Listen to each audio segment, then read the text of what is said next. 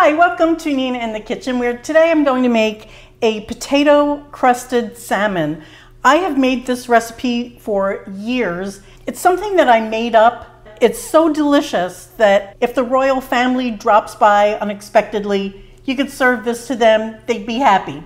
I'm using russet potatoes. You can use Yukon Gold for this too. I've done that and it's been successful. What you want to do is use one medium potato for each portion of salmon that you're making. I'm using a grating disc. If you have a choice, you want to go with a larger grate over the smaller one for this particular recipe. You can also grate this on a box grater or whatever you want. So I'm just going to plop these in any old way, doesn't matter. And now these potatoes are going into a bowl of water because you do want to rinse some of the superficial starches off of the potato.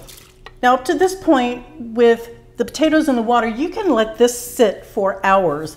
So just put it in the fridge if you're going to wait a while. We're just going to continue with the recipe. Okay, well, what I've done with the potatoes is I put them through a strainer. You put them in a dry tea towel, then just a little salt. Put some pepper over this, and you squeeze out any excess water that you can get out of here. And then next up is the salmon. I have 2 salmon fillets. I just wanted to show you how to remove the skin. This is a longer fillet, and what you do is you find a corner where you can comfortably get a little start. Then you flip it and you hold the skin side down with your fingertips. Keep your knife at about a 45-degree angle, and you just move it back and forth. And eventually, now at this point, I can grab this with my fingers. So now you wiggle the skin and also your knife back and forth. Then you have a skinless fillet right there. And the first thing I do is I hit both sides with a little lemon. And then the rest of this is really simple. I'm going to put some butter on these fillets. This is just about a tablespoon of butter. You just want enough so that other ingredients can stick to it.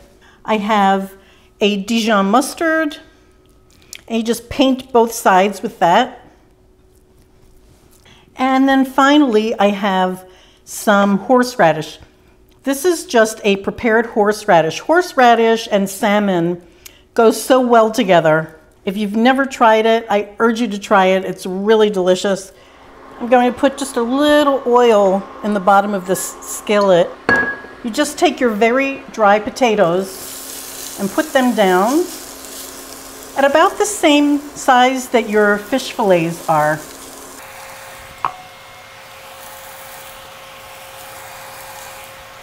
And then the rest of this potato goes on top.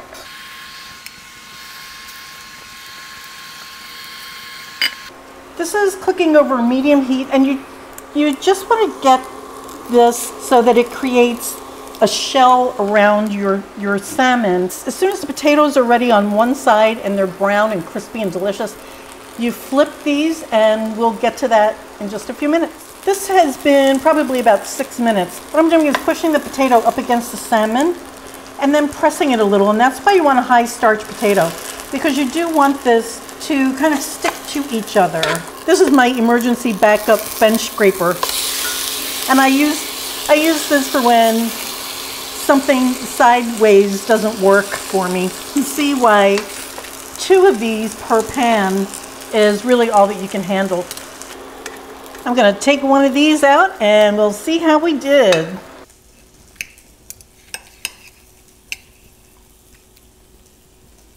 Oh, that's nice.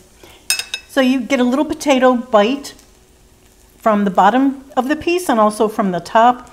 It's a nice crust, and let me just taste this. I just love this recipe. I hope you try it. It's easy. It's so delicious. You get like a French fry thing going on with your fish. It's excellent. I'm just going to put a little spritz of lemon on it, and I'm a happy camper. I hope you tried this recipe. Thank you so much for watching Nina in the Kitchen, and come back for more stuff. Bye guys.